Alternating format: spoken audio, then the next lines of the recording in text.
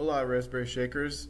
I'm Ian Nesbitt, and I'm going to be going over a little bit about rsudp, our new suite of tools that essentially lets you interact with UDP data from your Raspberry Shake.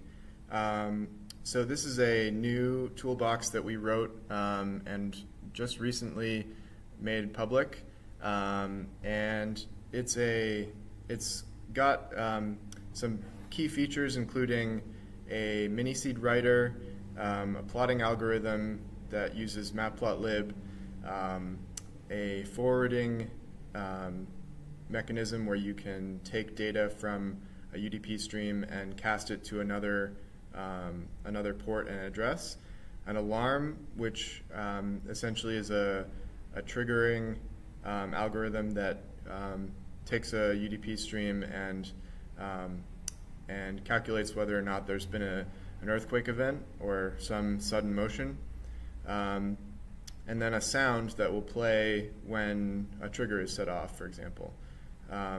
So this is software that we're really excited about, and we hope that you are too.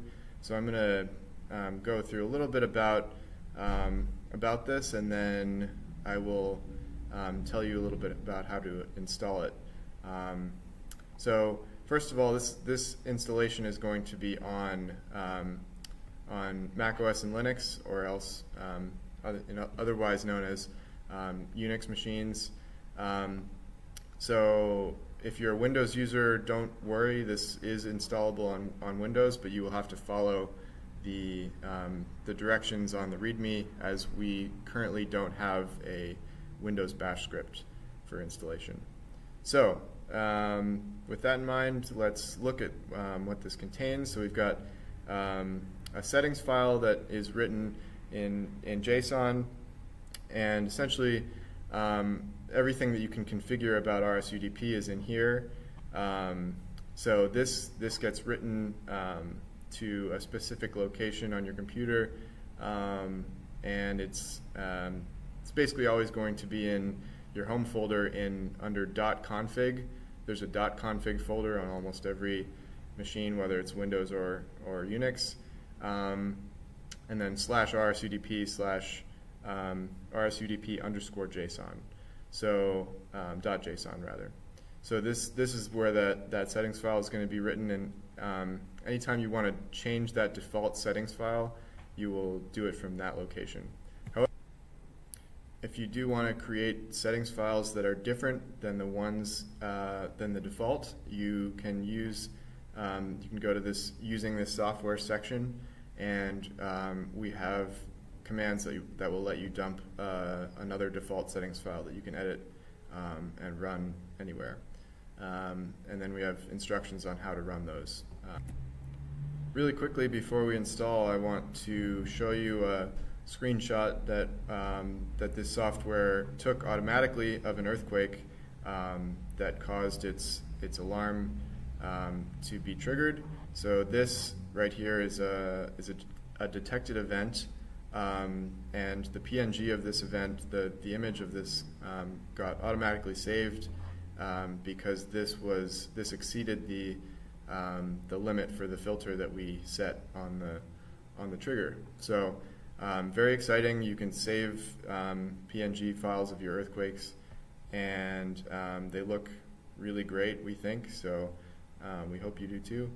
And without further ado, I will show you how to install this software. So I'm going to assume that you have Git already installed on your computer. Git is a versioning software that is fairly standard on most Unix machines, but you may not have it. You may have it.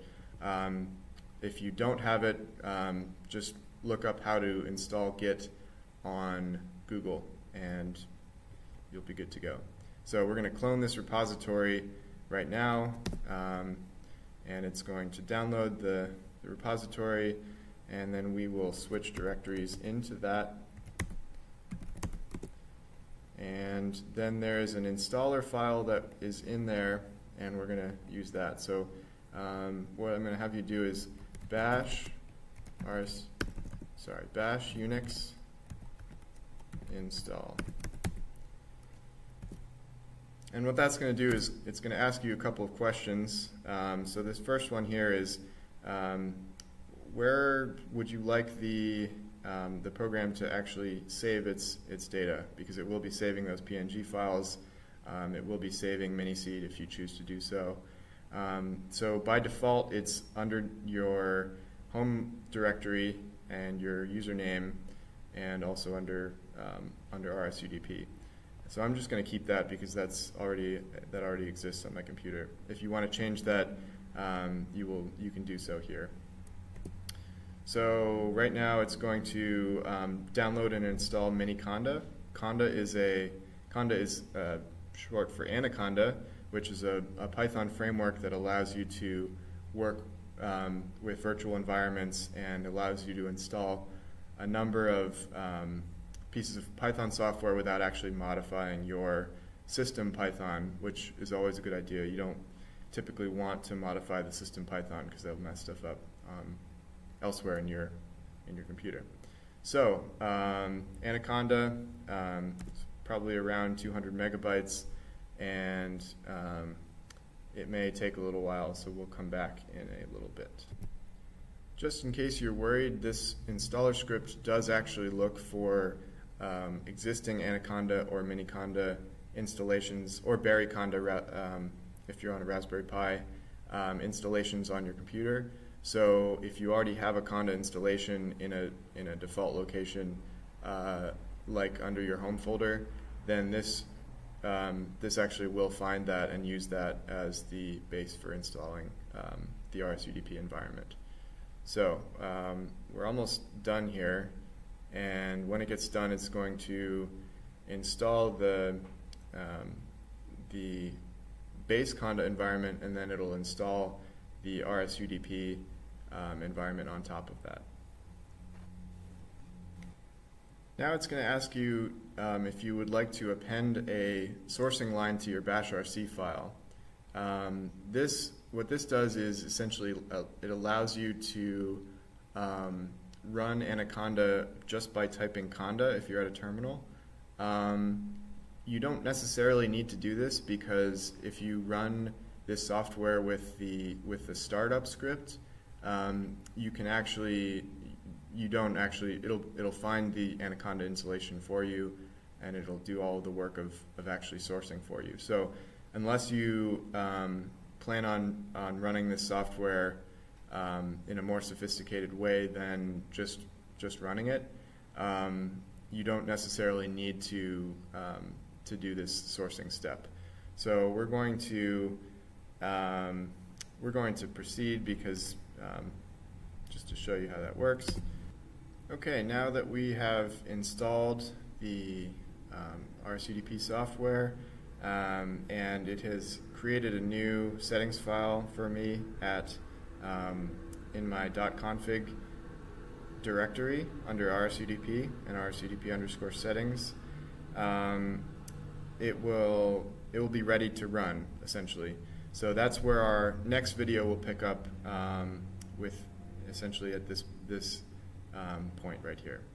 Thank you for watching, and please feel free to like and subscribe, and also view the next video. Thank you very much.